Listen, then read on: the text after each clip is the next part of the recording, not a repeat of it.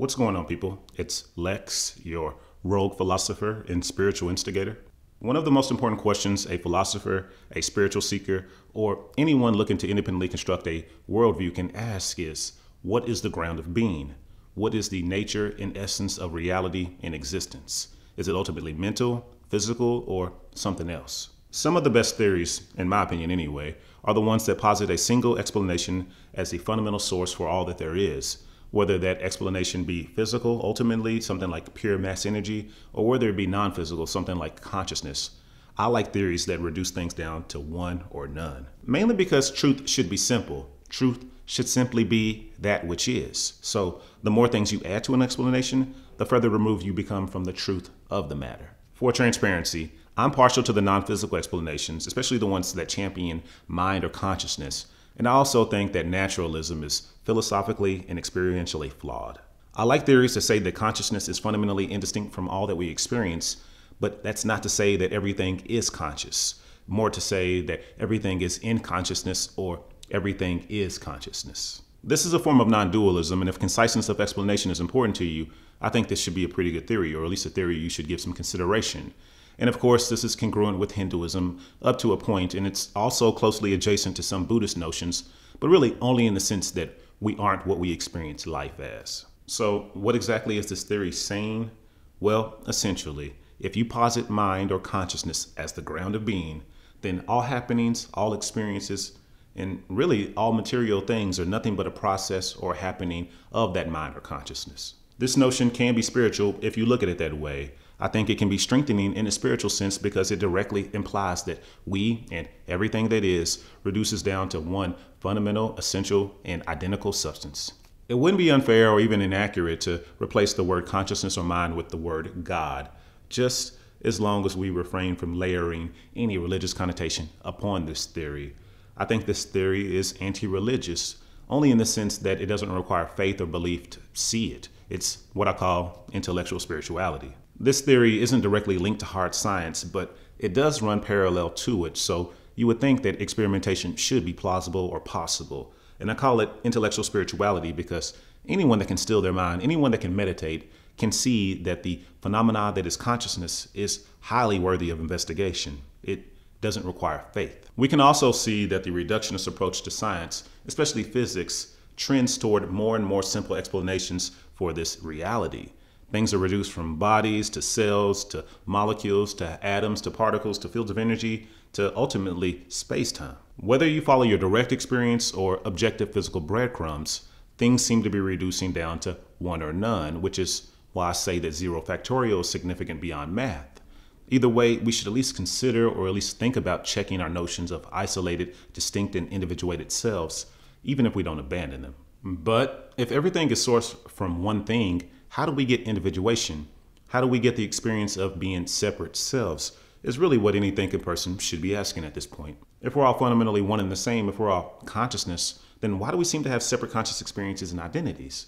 Well, according to former CERN computer scientist and philosopher Bernardo Kastrup, we do have a mechanism explaining this. In his mind at large theory, or simply MAL, the experience of you as whatever your name is or whatever you believe yourself to be is identical to the experience a person has with multiple personality or dissociative personality disorder. And that may seem like a stretch, but here's how I would envision this concept if I was trying to wrap my mind around it. I think of mind at large or consciousness as a pot of water. Without disassociation, there would be no experience of a thing, let alone a you. There would be no boiling. By some mental perturbation, energy is injected, causing disassociation to occur, and hence, the experience of us and everything we see is realized. We in this universe are like a bubble in a pot of boiling water. Fundamentally the same, just momentarily distinct with some added degree of freedom. Of course, the existence of the individuated, disassociated bubble is completely dependent upon the pot of water, but without enough perspective, this may not be evident. From the perspective of the bubble, it's just one of many in some cylindrical realm. Yes, it may agree that there are some similarities between it and other bubbles, but it would be hard-pressed to not see itself as we typically see ourselves, as absolutely individual. This is a really good theory in my opinion, not only because it holds the potential to help us make some headway and come into an agreement on the nature of us, but also because there are correlates to this universal consciousness or mind at large in our own minds. As above, so below, in a sense. When a person has a dissociative personality disorder, there can be multiple identities, personalities, and potentially even experiences within the same realm, the same body.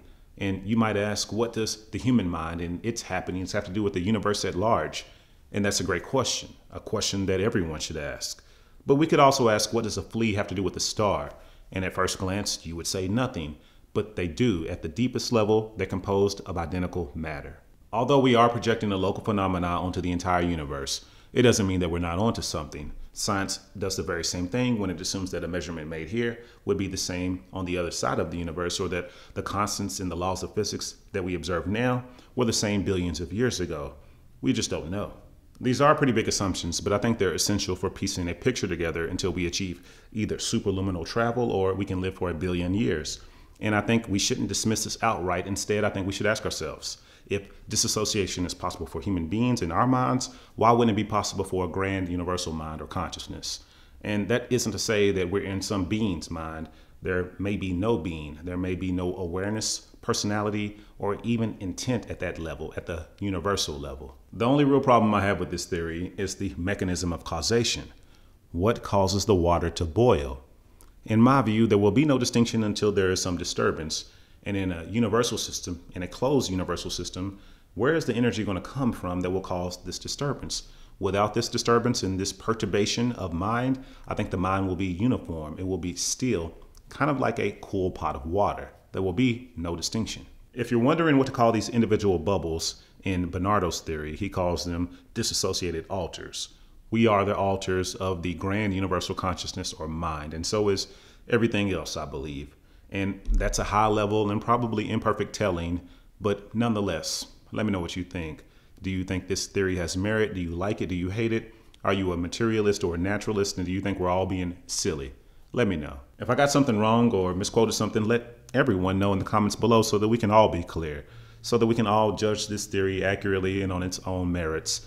And just remember that I'm presenting this as a topic for thought and discussion. I'm not trying to feed you. I'm just laying down the scent for you to follow.